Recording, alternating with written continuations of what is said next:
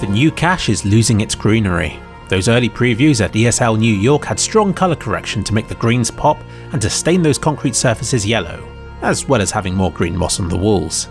This was already gone by the time it reached the game, but since then it has had 5 different versions, and each tones the colours down further and removes yet more of the details. It's gradually becoming the old cache again, although you can see it still has some way to go. The one we currently have in the game already has the biggest changes, but there's an even newer version that's currently on FMPwn's workshop, which removes even more. With this latest version, the trims and darker bits have been brightened, and the green further stripped from the walls and floors. Places that used to be quite green are now quite grey. I'm sure it plays better than ever, but I'd be lying if I was happy about these changes. It's a shame to see the map visually becoming just a ghost of its former self. There are good reasons for why this should be done. Frame rates on this map were low when it was first released, and no doubt these various optimisations have helped to make the map's performance more acceptable for many players. I quickly tested a few of the most demanding spots on my slowest PC and, when compared with the map at release, the latest version is 8% faster on average if CPU limited and 9% if GPU. You have to decide whether that's worth the changes to the graphics.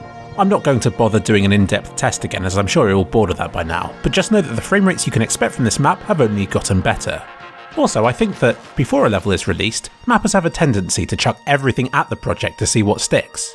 Then as time goes on and as players grow familiar with the mapper gets a better idea of what's important to keep and what can be discarded. And of course, with the introduction of custom player models last year, it meant that maps needed to be adjusted to make these new characters stand out against the backdrops.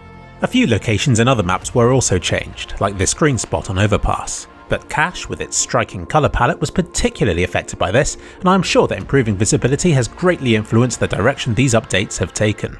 Because you don't want a pay-to-win element in CSGO, like if custom player models camouflage better than stock ones, giving those players an advantage. But where to draw the line? The issue is bigger than Cache. I'm seeing a large contradiction with the direction the game as a whole is heading. To say that graphics are important is an understatement. It's now a requirement for a map to be beautiful, for it to even be considered for inclusion in CSGO.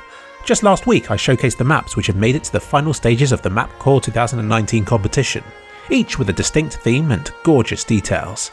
These days there are so many maps vying for our attention that we can be picky enough to drop any that don't look exceptionally beautiful.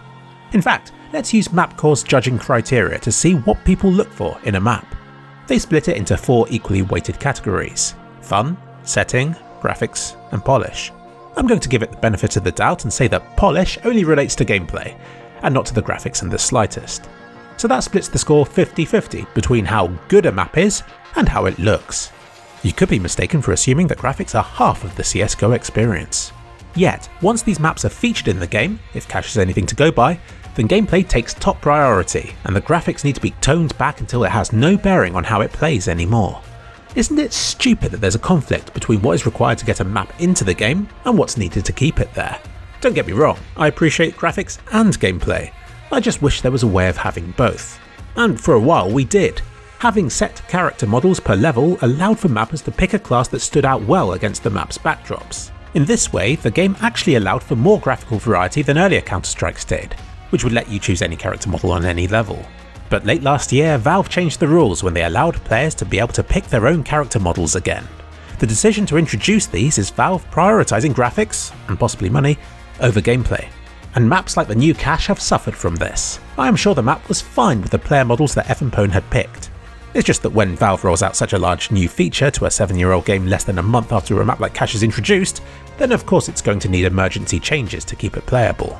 The changes on this map are particularly noticeable because Cache was in the wrong place at the wrong time. But I feel the direction these updates have headed shows the far-reaching implications a seemingly unrelated change to another part of the game can make. At the end of the day, these custom character models are just another thing that mappers will have to consider, on top of everything else that's required to make a CSGO-worthy level.